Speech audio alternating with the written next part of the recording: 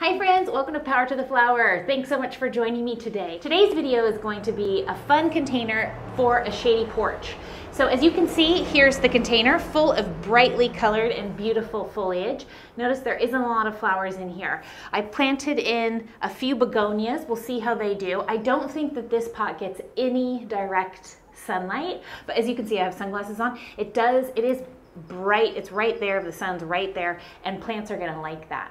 So in this situation, a nice combination is to use a bunch of bold colors of foliage. So the first thing that I have here is this stained glass hosta, and I love it because of its lime green, bright color for the shady porch, but then also it's variegated leaves with this dark green edging. I think it is very, very striking.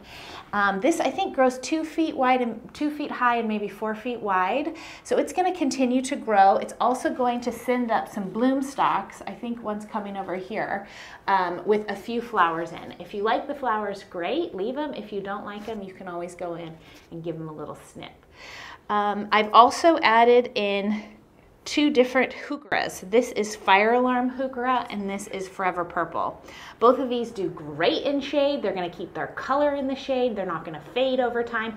They're just going to look as beautiful today, tomorrow, the next day, next month in this shady location. And I've planted 2 here and 2 over there, and then I have interspersed them with some creeping myrtle. Creeping myrtle is a great versatile spiller.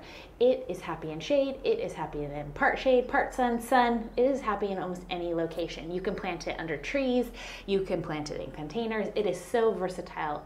And it also puts out purple blooms, so that's going to be really fun when those come out in the spring. So this is going to spill over the edge of the container. These are going to kind of grow out, and then they will actually send up some bloom stalks, which will intermingle with the hosta.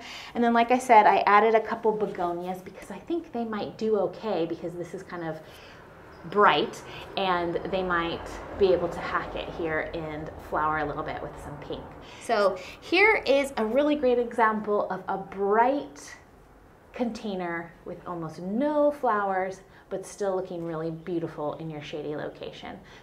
So I hope this video was helpful for you in terms of thinking about shady porches or patios and what you can do with a lot of foliage and not so many flowers.